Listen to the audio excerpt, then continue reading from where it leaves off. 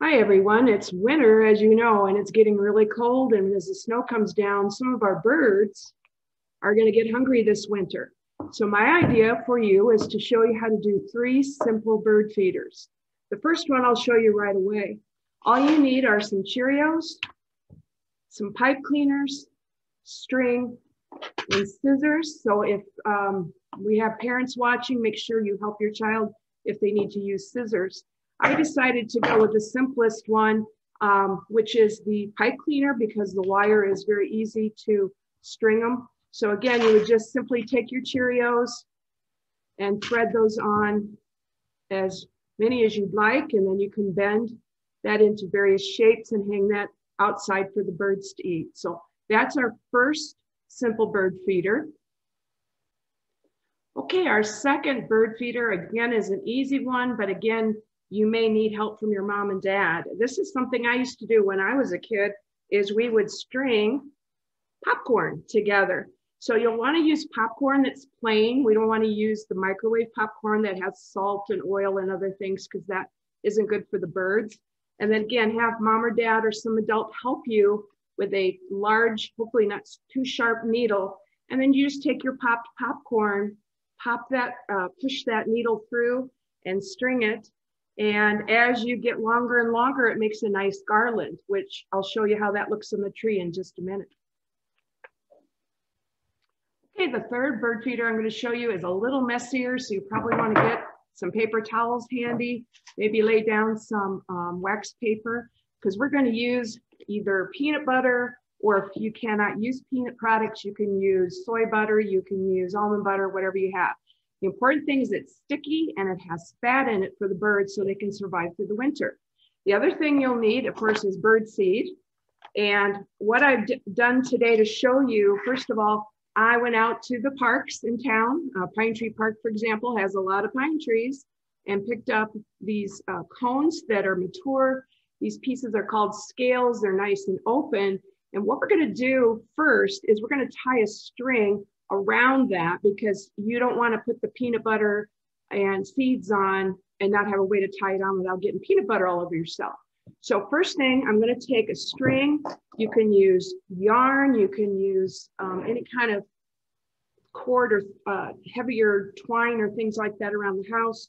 And again, I'm going to take my pine cone. I'm going to tie around the upper third of the pine cone. So let me do that quickly here. And I'm going to tie a knot so that my pine cone will hang upright like this. Then I'm going to tie an overhand knot at the top. So let me just do that for you. And now we're ready to make it messy. So once you have your pine cone prepared, the next thing is we're going to take some of our peanut butter. And I went ahead and put it in a bowl, and you can use either a rubber scraper, you can use a spoon, a knife, whatever works for you. I'm going to use the spoon, I think, here first. And again, the idea is to put the peanut butter in there and go all the way around, trying to fill in between those scales.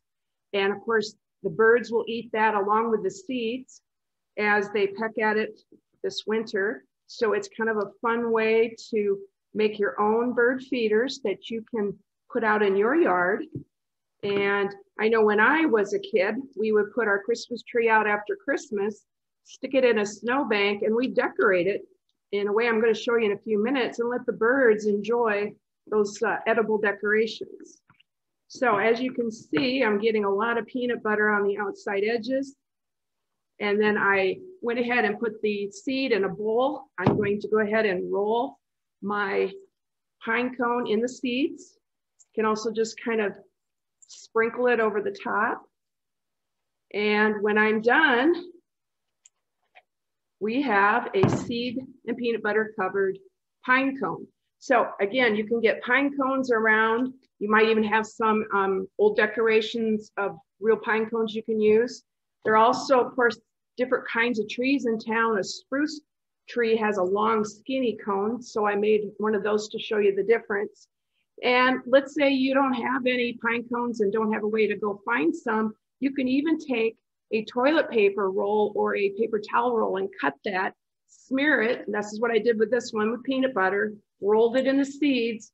And now we have another way for the birds to get to the seed.